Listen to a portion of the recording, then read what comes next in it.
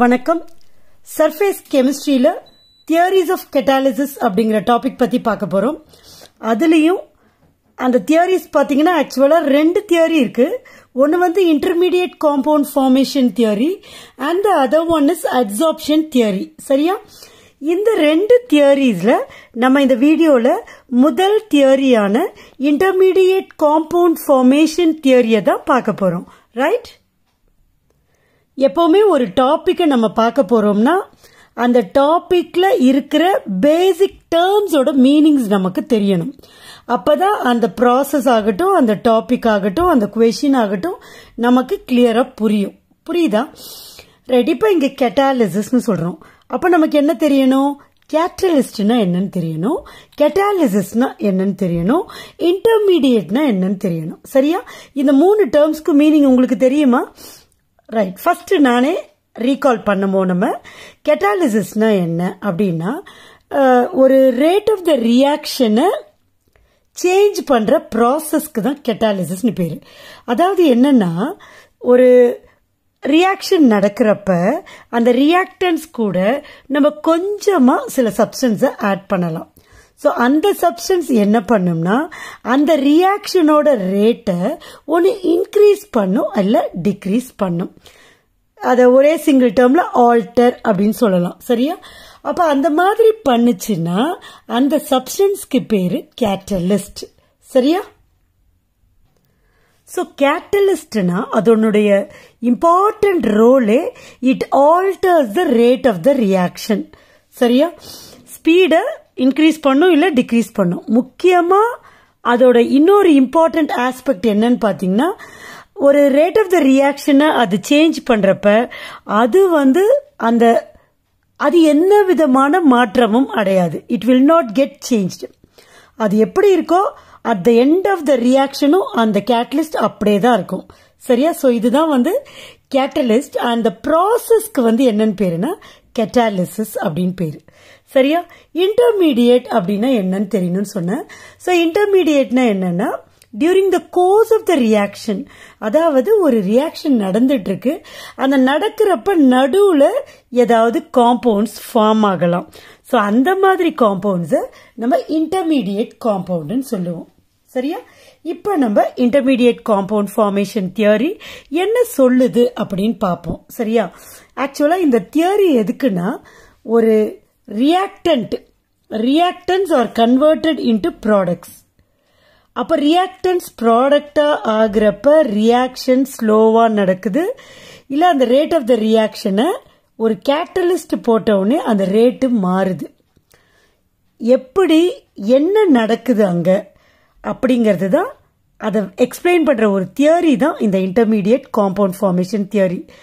But இந்த theory என்ன சொல்லுதுன்னா அங்க ஒரு இன்டர்மீடியேட் காம்பவுண்ட் ஃபார்ம் ஆகுது அப்படின்ற ஒரு பாயிண்ட வச்சு சொல்றதுனால இந்த தியரிக்கு இன்டர்மீடியேட் காம்பவுண்ட் ஃபார்மேஷன் தியரி அப்படின்னு பேரு. சரியா? ரைட். இப்போ நம்ம என்ன ஆகுதுன்னு பார்ப்போம். சரியா? இப்போ ரியாக்டன்ஸ் ரியாக்ட் பண்றப்ப அந்த ரியாக்டன்ஸ் ரியாக்ட் பண்ணி ப்ராடக்டை ஃபார்ம் பண்ணும். சரியா? ஸோ அப்போ ப்ராடக்டை ஃபார்ம் பண்ணணும்னா அந்த ரியாக்டன்ஸ்க்கு it needs some energy which is called as activation energy. So இந்த ஆக்டிவேஷன் எனர்ஜியை கிராஸ் பண்ணாதான் அந்த ரியாக்டன் மாலிக்யூல்ஸ் என்ன பண்ண முடியும்? ப்ராடக்டை ஃபார்ம் பண்ண முடியும். அதுக்கு இப்படி கூட நம்ம இப்படி இருக்கும். ஸோ இதுதான் வந்து இங்க ரியாக்டன்ஸ் இருக்கும், இங்க ப்ராடக்ட்ஸ் இருக்கும். ஸோ இதுதான் வந்துட்டு அந்த ஆக்டிவேஷன் எனர்ஜி. ஸோ இந்த எனர்ஜி பேரியர் அதுதான். இந்த ரியாக்டன் மாலிக்யூல்ஸ் என்னவோ பண்ணி அந்த வந்து இந்த பேரியரை இந்த கிராஸ் பண்ணுச்சுன்னா அப்ப அது ப்ராடக்டை ஃபார்ம் பண்ணும். ஸோ இவ்வளோ ஆக்டிவேஷன் எனர்ஜி இருக்கிறப்ப சில ரியாக்டன் மாலிக்யூல்ஸ்னால அவ்வளோ எனர்ஜி கிடைக்காது. அப்போ கிடைக்காததுனால ரியாக்ஷன் வந்து ஃபாஸ்டா நடக்காது. ஸோ ரொம்ப கஷ்டப்பட்டு தான் அது ப்ராடக்டை ஃபார்ம் பண்ணும். That is why the rate of the reaction is slow. புரியுதா? ரைட். இப்போ என்ன பண்றோம்? நம்ம இந்த மாதிரி ஒரு செட்டப்ல ஒரு கேட்டலிஸ்ட் ஆட் பண்றோம். ஸோ இந்த கேட்டலிஸ்ட் என்ன பண்ணுது? இந்த ரியாக்டன்ஸை ப்ராடக்ட் ஃபார்ம் பண்ண வைக்கிறது சீக்கிரமா பண்ண வைக்குது. That is rate of the reaction increase ஆகுதுன்னு வைப்போம். அப்ப என்ன அர்த்தம்? முன்ன இவ்வளோ ஆக்டிவேஷன் எனர்ஜி இருந்துச்சு, ப்ராடக்டா ஃபார்ம் பண்ண முடியல, ரியாக்ஷன் ஸ்லோவா நடந்துச்சு. இப்போ நம்ம என்ன பண்ணிட்டோம்? கேட்டலிஸ்ட் ஆட் பண்ணிருக்கோம். இப்போ ரியாக்டன்ஸ் வந்து ப்ராடக்டை சீக்கிரமா ஃபார்ம் பண்ணுது. அப்பனா என்ன அர்த்தம்? இந்த ஆக்டிவேஷன் எனர்ஜி கண்டிப்பா குறைஞ்சிருக்கணும். ஸோ இந்த இன்டர்மீடியேட் காம்பவுண்ட் ஃபார்மேஷன் தியரியில இந்த கேட்டலிஸ்ட் என்ன பண்ணுது?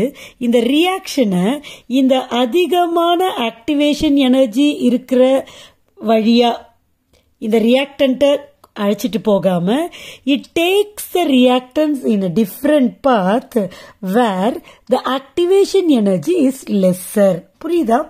அப்ப கம்மியான ஆக்டிவேஷன் எனர்ஜி இருக்கிற ஒரு பாத் வழியா இந்த ரியாக்ஷன் ப்ரொசீட் ஆகிறதுனால ரியாக்ஷன் சீக்கிரமா நடந்துருது.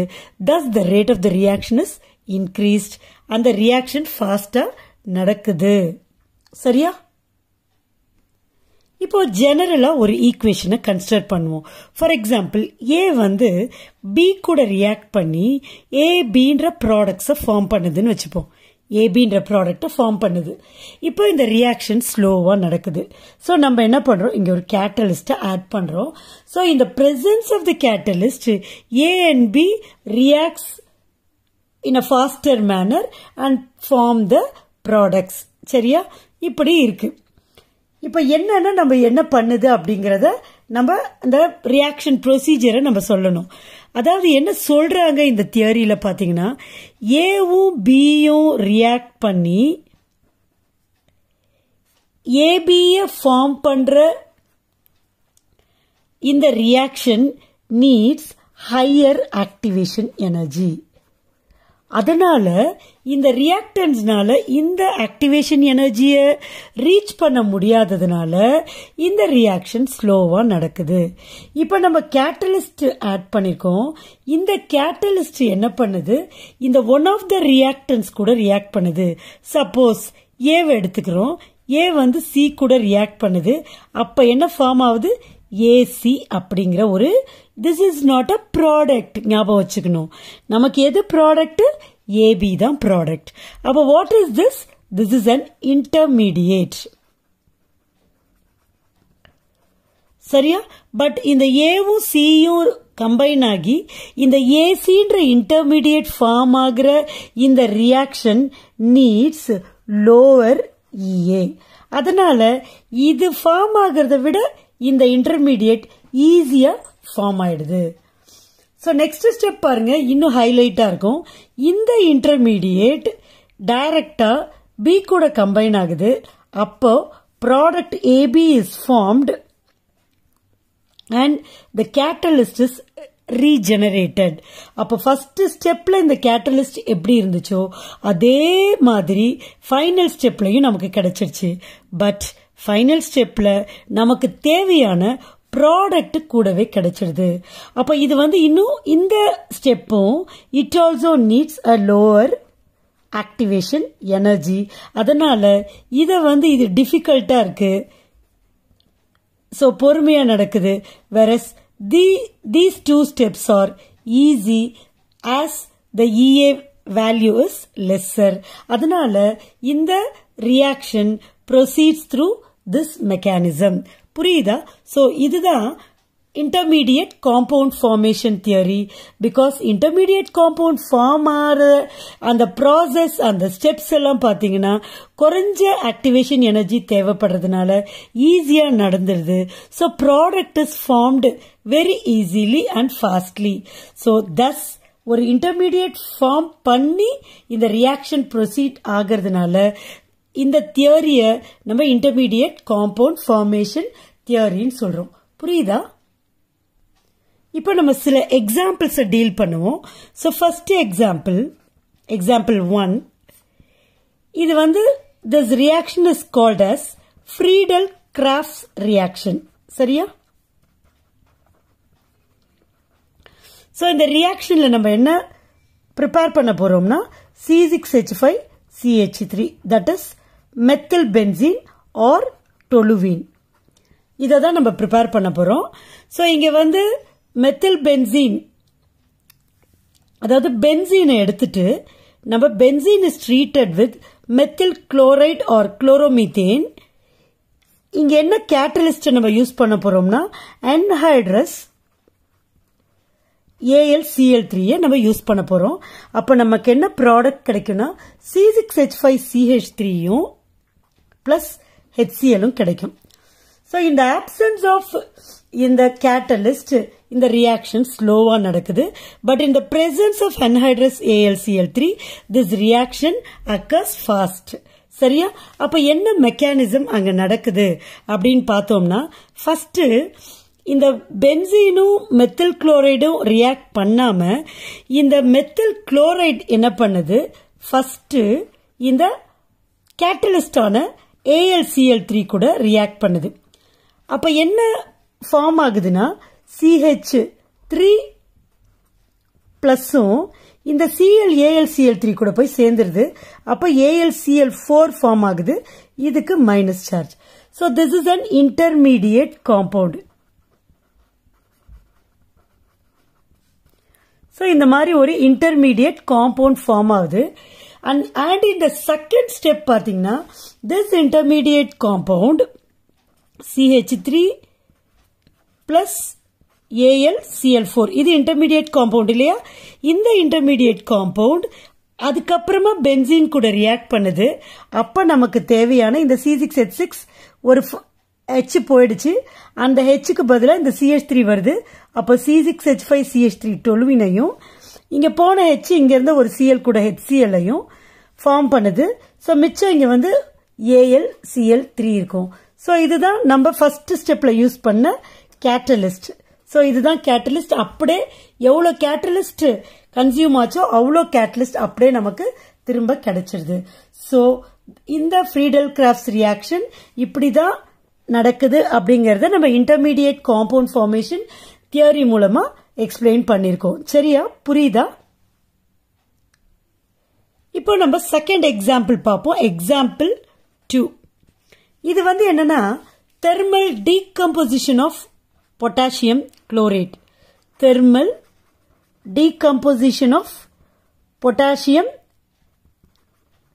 Chlorate KClO3.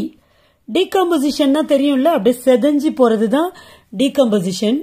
தெர்மல்னா on heating. On heating potassium chlorate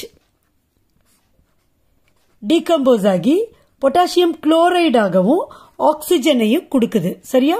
so இங்க 2 KClO3 2 KClம் 3 ஆக்சிஜனும் கொடுக்குது.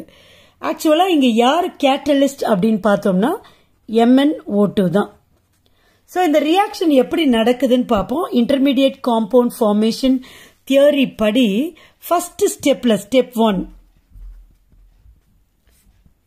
இந்த பொட்டாசியம் குளோரேட் இருக்குல்ல 2 KClO3 இது என்ன பண்ணுது 6 MnO2 கூட கம்பைன் ஆகுது.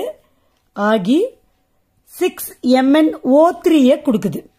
பிளஸ் இதுல இருந்து பொட்டாசியம் குளோரைடு உப்பு சால்ட் வந்து ஃபர்ஸ்ட் ஃபார்ம் ஆயிடுது 2 KCl. சரியா? சோ இந்த மாதிரி ரியாக்ஷன் நடக்குது. சோ இது பாருங்க, இதுதான் இங்க ஆக்சுவலா நம்மள்ட்ட கேட்டலிஸ்ட் என்னது MnO2. இங்க நமக்கு என்ன கிடைச்சிருக்கு MnO3. So this is the intermediate compound here. சரியா? செகண்ட் ஸ்டெப்ல ஸ்டெப் 2ல என்ன நடக்கும்னு பாத்தீங்கன்னா இந்த இன்டர்மீடியேட் காம்பவுண்ட் MnO3 டீகம்போஸ் ஆகி MnO2வும் ஆக்சிஜனும் கொடுக்குது. இப்ப 3 இருக்கு, அதனால 3 இங்க 2 3 2s are 6 அப்போ 2 போட்டிருக்கேன். So 2Mn இங்கேயும் 2M இங்க சாரி 3 2s are 6 இங்க வந்து 6Mn இங்கே 6Mn இங்கே 6Mn. அப்பதான் வந்து இதை நம்ம நெட் ரியாக்ஷன்ல கேன்சல் பண்ண முடியும். சரியா? சோ 6MnO2 கிடைக்குது. சோ இது என்ன ஆகும் இப்ப இதுதான் இன்டர்மீடியேட். இந்த இன்டர்மீடியேட் டீகம்போஸ் ஆகி நமக்கு ஒரிஜினல் கேட்டலிஸ்ட் கிடைச்சிடுச்சு. சரியா? சோ கேட்டலிஸ்ட் நம்ம எப்படி எடுத்தோமோ அதே மாதிரி நமக்கு ரீஜெனரேட் ஆயிடுது. சோ நெட் ரியாக்ஷன் பாருங்க 2 KClO3 2 KCl ஆவும் 3 O2 ஆவும் ஃபார்ம் ஆகிறது தான் நெட் ரியாக்ஷன். சரியா? சோ இன்டர்மீடியேட் அப்போ this reaction proceed through the formation of intermediate compound. சரியா? இப்போ அடுத்து இன்னொரு எக்ஸாம்பிள் பார்த்துடலாம். Third example, example 3. இந்த ரியாக்ஷன் பாத்தீங்கன்னா ஹைட்ரஜனும் ஆக்சிஜனும் ரியாக்ட் பண்ணி வாட்டரை ஃபார்ம் பண்ணுது. சரியா?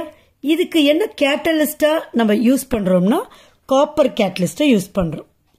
இப்போ இந்த ரியாக்ஷன் எப்படி ப்ரொசீட் ஆகுது அப்படின்னு பார்த்தோம்னா, ஃபர்ஸ்ட் இந்த ரெண்டு ரியாக்டன்ட்ல ஒரு ரியாக்டன்ட், இப்போ இதுக்கு பேலன்ஸ் பண்ணோம் இல்லையா, அப்போ ஹாஃப் ஓ டு ஒரு ஓ இருக்கு, இப்போ 2 ஓ இங்க இருக்கு, 2 ஓல பாதி ஓ 1 ஓ.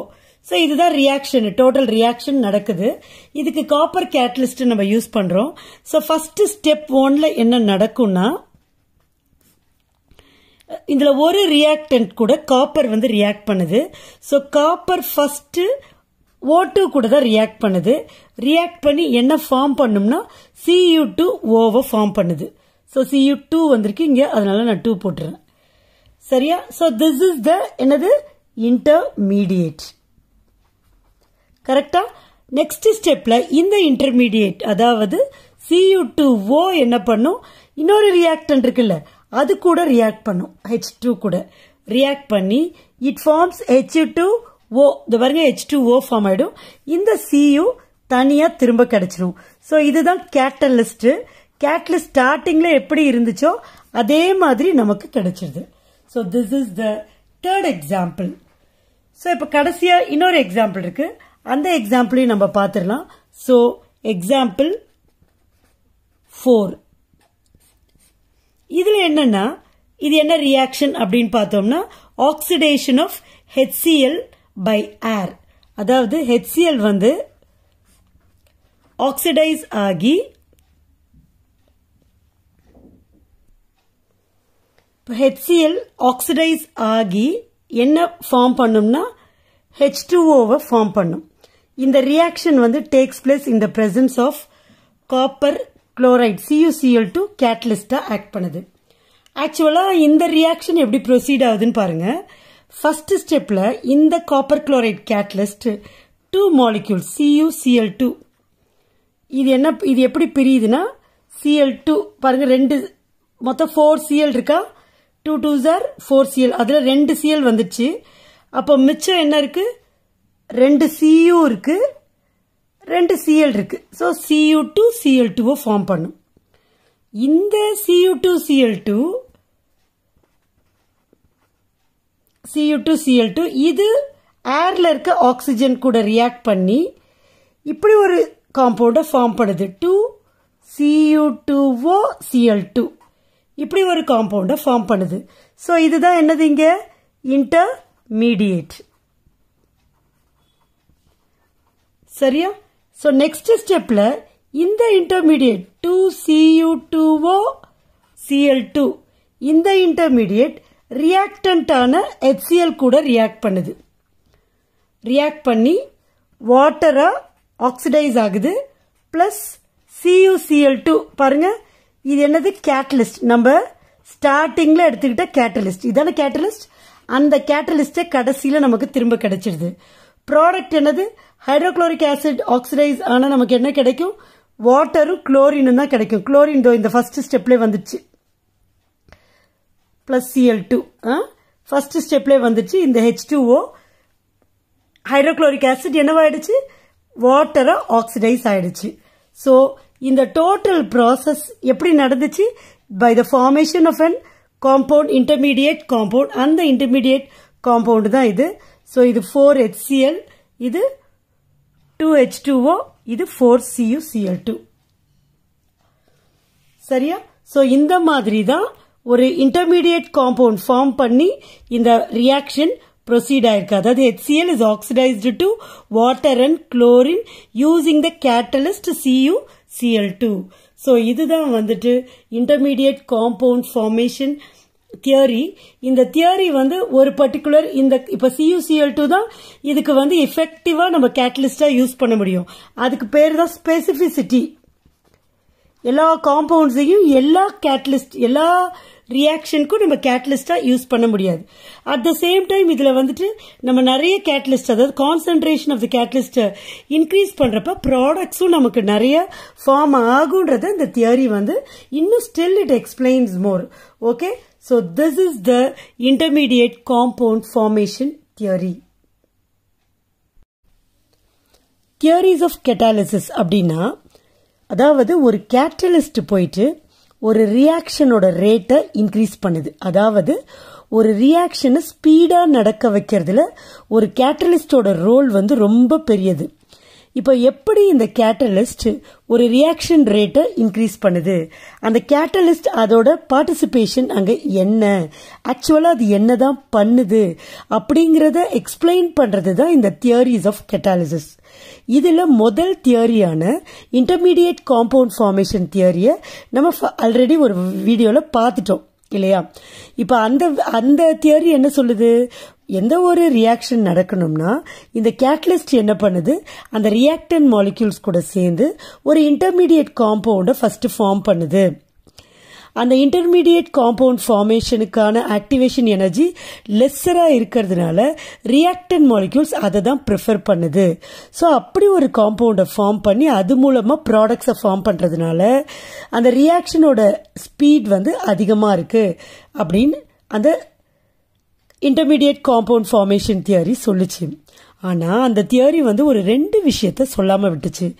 என்னன்னா, இந்த கேட்டாலிசிஸ் வந்து ஹெட்டரோஜீனியஸ் கேட்டாலிசிஸா இருந்தா, ஹெட்டரோஜீனியஸ் கேட்டாலிசிஸ் என்னது, ரியாக்டன்ஸ் ப்ராடக்ட்ஸும் இந்த கேட்டலிஸ்டும் வேற வேற ஃபேஸ்ல இருக்கிறது தான் ஹெட்டரோஜீனியஸ் கேட்டாலிசிஸ் இல்லையா? ஸோ அது எப்படி நடக்குது, அதுல வந்து கேட்டலிஸ்டோட ஆக்டிவிட்டி என்ன அப்படிங்கறத சொல்லல. ரெண்டாவது, இந்த catalytic Poisson's, catalytic promoters R activators அப்படின்னு சில சப்ஸ்டன்சஸ் இருக்கு. அந்த சப்ஸ்டன்சஸ் என்ன பண்ணும், ஒரு கேட்டலிஸ்டோட ஆக்டிவிட்டியை அது பாய்சனா இருந்தா கம்ப்ளீட்டா டெஸ்ட்ராய் பண்ணிடும் ஆர் குறைச்சிடும். ஆக்டிவேட்டர்ஸ் ஆர் ப்ரமோட்டர்ஸா இருந்தா என்ன பண்ணணும்னா கேட்டலிஸ்டோட ஆக்டிவிட்டியை என்ஹான்ஸ் பண்ணும்.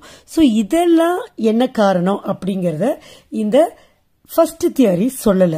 ஸோ அதுக்கப்புறம் தான் இந்த செகண்ட் தியரி வருது. செகண்ட் தியரி வந்து அட்சார்ப்ஷன் தியரி. ஸோ அது என்ன பிரின்சிபிள்ல அந்த தியரியை ப்ரப்போஸ் பண்ணிருக்காங்கன்றது அந்த நேம்ல இருக்கு. So adsorption theory is based on adsorption.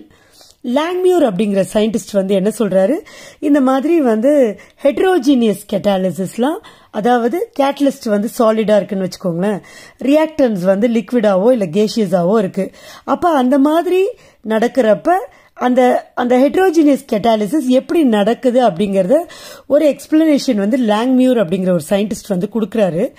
இந்த ஹெட்ரோஜீனியஸ் கேட்டாலிசிஸ்ல வந்து பாத்தீங்கன்னா இந்த ரியாக்டன்ட்டும் இந்த கேட்டலிஸ்டும் கான்டாக்ட்ல இருக்கும். பிகாஸ் இந்த கேட்டலிஸ்டோட சர்ஃபேஸ் மேல தான் இந்த ரியாக்டன்ட் மாலிக்யூல்ஸ் வந்து அட்சார்ப் ஆகும். ஸோ இது 2 கான்டாக்ட்ல இருக்கிறதுனால இந்த ஹெட்ரோஜீனியஸ் அட்சார்ப்ஷனை வந்து இன்னொரு பேர் சொல்லலாம். அது என்னன்னு கேட்டீங்கன்னா கான்டாக்ட் கேட்டாலிசிஸ்னு சொல்லலாம். சரியா? ரைட். இப்போ அட்சார்ப்ஷன் தியரி வந்து சிம்பிளா எப்படி சொல்லலாம் அப்படின்னு பாத்தீங்கன்னா, ஃபர்ஸ்ட் வந்து ரியாக்டன்ஸ் இருக்கு இல்லையா? ரியாக்டன்ஸ் வந்து நேரா கேட்டலிஸ்டோட சர்ஃபேஸ் மேல போய் அட்சார்ப் ஆகுது. அங்க வந்து கேட்டலிஸ்ட் சர்ஃபேஸ் மேல அட்சார்ப் ஆன உடனே it forms an activated complex. இந்த activated complex being highly unstable decompose ஆகி it gives products. So இதுதான் வந்து ரொம்ப ஷார்ட்டா அந்த அட்சார்ப்ஷன் தியரியை சொல்லணும்னா இதுதான் சரியா? பட் ஆக்சுவலா அங்க என்னதான் நடக்குது? So various steps involved in இந்த அட்சார்ப்ஷன் தியரி நம்ம என்னன்னு பார்த்துருவோம். So first one என்ன நடக்குதுன்னா, இந்த கேட்டலிட்டிக் சர்ஃபேஸ் இப்படி இருக்குன்னு வச்சுப்போம், சாலிடு. இந்த ரியாக்டன்ட் மாலிக்யூல்ஸ், ஃபார் எக்ஸாம்பிள் நம்ம ஒரு ஏபி அப்படின்னு 2 ரியாக்டன்ட்டை எடுத்துப்போம், ஒரு எக்ஸாம்பிளுக்காக சொல்றேன். அப்போ இந்த ஏபி இதுதான் ரியாக்டன்ட் மாலிக்யூல்ஸ்னா ஃபர்ஸ்ட் வந்து இது கேட்டலிட்டிக் சர்ஃபேஸை நோக்கி டிஃப்யூஸ் ஆகும் சரியா? It diffuse towards the surface of the catalyst. இதுதான் வந்து catalyst surface. So இதுதான் வந்து first stepல நடக்கும். Second step என்ன ஆகும்னா, இந்த reactant moleculesலாம் இங்க வந்துடுதா, வந்த உடனே இந்த catalyst surface கிட்ட diffuse ஆன உடனே என்ன ஆகும் second stepலன்னு பாத்தீங்கன்னா, இந்த catalytic surface மேல இந்த reactant molecules absorb ஆகும். So absorption theory இதுதான் முக்கியமான பாயிண்ட். So catalyst surface மேல இந்த reactant molecules absorb ஆகும். So adsorption of reactant molecules takes place. இதுதான் second step. இப்போ third stepல என்ன ஆகும்னு பாத்தீங்கன்னா, as soon as அது absorb ஆன உடனே இந்த reactant molecules forms an activated complex. இது மாதிரி ஒரு activated complex இந்த surfaceல form பண்ணும். So formation of activated complex அது ரொம்ப ஈஸியாவும் இருக்கும். இந்த activated products form பண்றதை விட செகண்ட் ஸ்டெப்ல அந்த தேர்ட் ஸ்டெப்ல இந்த activated complex form ஆகிற அந்த ஸ்டேஜ் வந்து அதுக்கு ஈஸியா இருக்கும். So it readily forms the activated complex. அந்த activated complexல இந்த ரியாக்டன்ஸ், ப்ராடக்ட்ஸ், இந்த கேட்டலிஸ்ட் மூணுமே கான்டாக்ட்ல இருக்கும் பாத்தீங்கன்னா. ஸோ இந்த activated complex ஃபார்ம் ஆன அடுத்த ஸ்டேஜ்ல என்ன ஆகும்னு பாத்தீங்கன்னா, இந்த activated complex இது highly unstable, அதனால இது decompose ஆகி it gives products, formation of products. அப்போ products யாரு? C and D ன்னு வச்சுப்போம். So products form ஆயிடும்.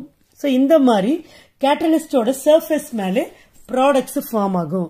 So products form ஆயிடுச்சுன்னா அடுத்த ஸ்டெப்ல இந்த products என்ன ஆகும்னா டிசார்ப்ஷன் நடக்கும். பாருங்க, அப்சார்ப் ஆகி தான் இருக்கு.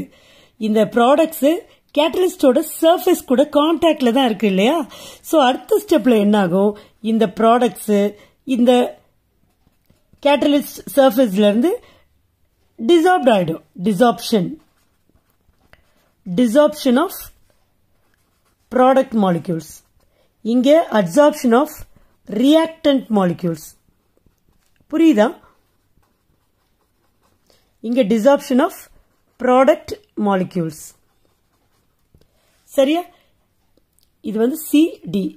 கடைசி ஸ்டெப்ல என்ன ஆகும், கடைசி ஸ்டெப்ல இந்த கேட்டலிஸ்ட் சர்ஃபேஸ் விட்டு இந்த products C and D diffuse அவே, அதை விட்டு விலகி மூவ் ஆகும். ஸோ டிஃப்யூஸ் அவே. அப்படியே பாருங்க, இந்த ப்ராசஸ் அப்படியே ஆப்போசிட்டா இருக்கு. ஃபர்ஸ்ட் ப்ராசஸ்ல ஃபர்ஸ்ட் ஸ்டெப்ல diffuse towards the catalyst surface, லாஸ்ட்ல பாருங்க diffuse away from the catalytic surface. Second ஸ்டெப்ல அப்சார்ப்ஷன் ஆஃப் ரியாக்டன்ட் மாலிக்யூல். இங்க பாருங்க, இதுக்கு ஆப்போசிட் அப்படியே டிசார்ப்ஷன் ஆஃப் ரியாக்டன்ட்ல ப்ராடக்ட் மாலிக்யூல். நடுவில் ஃபார்மேஷன் ஆஃப் ஆக்டிவேட்டட் காம்ப்ளெக்ஸ், அதோட அண்ட் இங்க டீகம்போசிஷன் ஆஃப், இங்க ஃபார்மேஷன், இங்க decomposition of activated complex to product. So இந்த மாதிரி ஸ்டெப் வைஸா அழகா அப்சார்ப்ஷன் தியரியில கேட்டாலிசிஸ் நடக்கும்.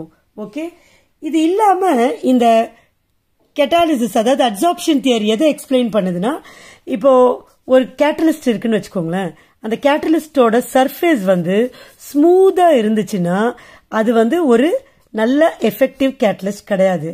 வேறஸ் ஒரு கேட்டலிஸ்டோட சர்ஃபேஸ்ல நிறைய கிராக்ஸ் இருக்கு, கிராக்ஸ் சரியா, இல்ல வந்து சர்ஃபேஸ் வந்து ரஃபா இருக்கு, சொர சொரன்னு சரியா, நிறைய ஸ்பிளிட்டிங் இருக்கு,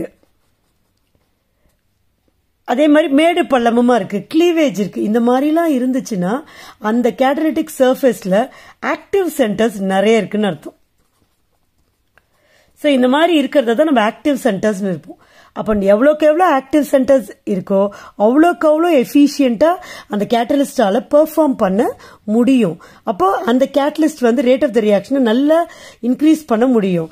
ஸோ சப்போஸ் இந்த மாதிரி ஆக்டிவ் சென்டர்ஸ் கம்மியா இருந்துச்சுன்னா அந்த கேட்டலிஸ்ட் வந்து ஒரு எஃபெக்டிவ் கேட்டலிஸ்டா இருக்க முடியாது. சரியா? ரைட். இப்போ இந்த ப்ரொமோட்டர்ஸ்னு ஒரு சப்ஸ்டன்ஸ் இருக்கு அண்ட் பாய்சன்ஸ்னு ஒரு சப்ஸ்டன்ஸ் இருக்கு, கேட்டலிட்டிக் பாய்சன். இது ரெண்டுமே ஆப்போசிட். இந்த ப்ரொமோட்டர்ஸ் வந்து ஏன் இந்த கேட்டலிட்டிக் ஆக்டிவிட்டியை இன்க்ரீஸ் பண்ணுது அப்படிங்கிறதுக்கு இந்த அட்சார்ப்ஷன் தியரி ஒரு வேலிட் ரீசனை கொடுக்குது. அதாவது இந்த ப்ரொமோட்டர்ஸ் என்ன பண்ணுமா, இந்த கேட்டலிஸ்டிக் சர்ஃபேஸ் மேல இந்த ஆக்டிவ் சென்டர்ஸை அதிகப்படுத்தி விட்டுருமா. ஸோ அது அதிகமாக இருக்கிறதுனால அந்த கேட்டலிஸ்ட் நல்ல எஃபிஷியண்டா ஆக்ட் பண்ண முடியும், அதோட ஆக்டிவிட்டி இருக்கும். வேறஸ் இந்த கேட்டலிட்டிக் பாய்சன்ஸ் இருக்கு இல்லையா, இந்த கேட்டலிட்டிக் பாய்சன்ஸ் என்ன பண்ணுமா, ஏற்கனவே இருக்கிற ஆக்டிவ் சென்டர்ஸை பிளாக் பண்ணிடுமா. அப்ப அந்த கேட்டலிஸ்ட்னால என்ன பண்ண முடியாது, எஃபிஷியண்டா ஆக்ட் பண்ணவே முடியாம போயிடும்.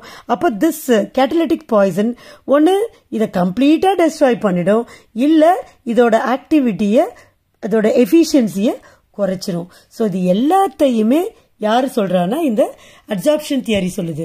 அதோடு இல்லாம இப்போ ஒரு கேட்டலிஸ்ட எடுத்துக்கிறப்ப அந்த கேட்டலிஸ்ட பல்க் பீசஸா எடுக்காம அதோட சைஸை சின்னதாக்கி பார்ட்டிகிள்ஸா குட்டி குட்டி கேட்டலிஸ்டா நம்ம எடுக்கிறப்ப அந்த கேட்டலிஸ்டோட சர்ஃபேஸ் ஏரியா இன்க்ரீஸ் ஆகும். அப்போ அதோட எஃபிஷியன்சி இன்னும் அதிகமாகும் இருக்கும். அந்த மாதிரி கேட்டலைஸ்டு ரியாக்ஷன்ஸ்ல ரியாக்ஷன் ரேட்டு ரொம்ப ஸ்பீடப் பண்ணும் இந்த கேட்டலிஸ்ட் அப்படிங்கறதையும் இந்த அட்சார்ப்ஷன் தியரி ரொம்ப அழகா தெளிவா நமக்கு எக்ஸ்பிளைன் பண்ணுது.